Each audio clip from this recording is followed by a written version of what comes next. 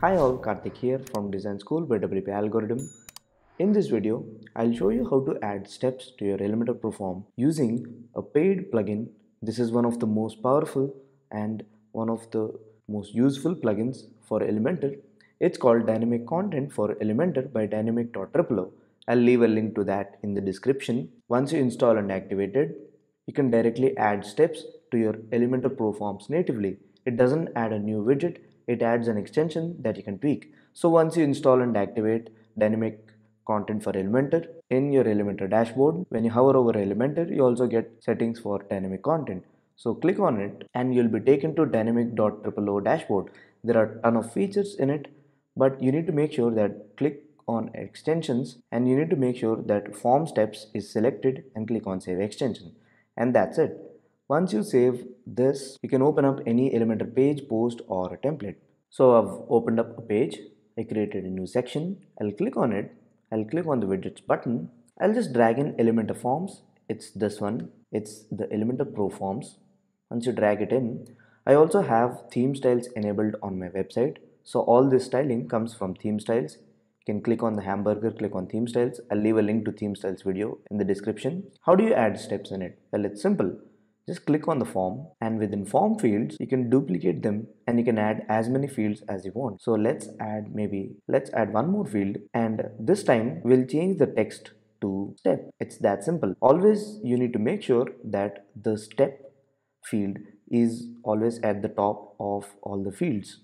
So if we're going to add a step above these fields, step 1 should be above this. So we'll change the label from name to step 1. You can also make it mandatory, it doesn't matter. You can change the column width to 40% or whatever, and here you'll find next and prev. Don't worry, you may not find it in the preview here, but we'll click on the eye icon and we'll see how it works. And I'll also change this field to step.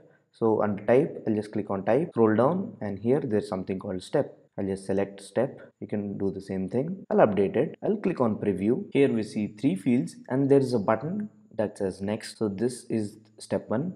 Let's fill in the fields. Let's fill in some dummy email and let's click on next.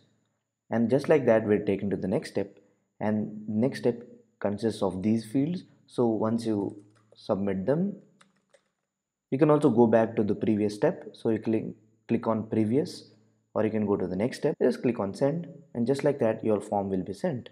It's that simple adding steps to a form. Always make sure that step field is at the top of all the fields. So let's change the type of fields here. Let's change this to step 2. I'll change this field to a radio button. I'll call it radio 1, and when you click on the step field, there are some additional settings for it. Also, you can choose the width of the column or device. So if you want the step at the top of all the fields, you can choose this. And not just this, there are some additional settings for steps. So right under here, when you scroll down, there's something called steps.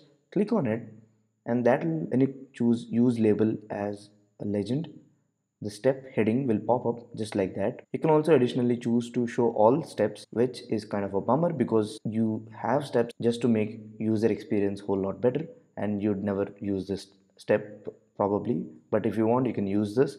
You can also show step progress bar. It will show on which step user is currently filling his data right here. If you want, you can disable it. I'll update it. Let's go to the testing page and see how that looks like. This is step 1. Again, we made it required, and when I click on next, it won't take me to the next step. So I'll fill in my field, I'll click on next, and here it says step 2. So legend is nothing but the title or the name of the step field, which is step 1 and step 2. So here I have these fields set up, 3 step fields and a couple of fields, name, email, select radio, and a URL field set up. So there are actually 3 steps in total. I'll click on update, and down here within step settings, I also enabled the step progress bar. So this is how it will look like. This is step 1. It's showing me that I'm entering data on step 1. Let's fill in some data. Let's click on next. We're on step 2 and it shows that we're now entering data on step 2. I'll choose this one, and here even when you reach the last step, you can either click here to go to the first step, or you can click or use these navigation buttons that you have at the bottom. So you can go to step 3 by clicking here, or you can use these navigation buttons. You can also customize these buttons per each step field. So I'll go to step 2 and I'll change this to next field. We'll update this, even this will be updated. So the first step has next, this is mandatory, so let's fill in some data. We'll click on next and it says next field. So you can change these labels of the buttons per step.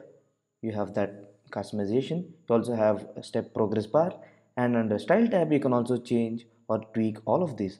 So you can see that I have padding for step, so step will be treated as a separate field. You can have margin for it. Let's add a border to it, maybe 2 pixels width. Let's pick this color, so you can see that more clearly in the, and this is one particular step. And just like any other Elementor field, you can target steps using CSS if you wish to.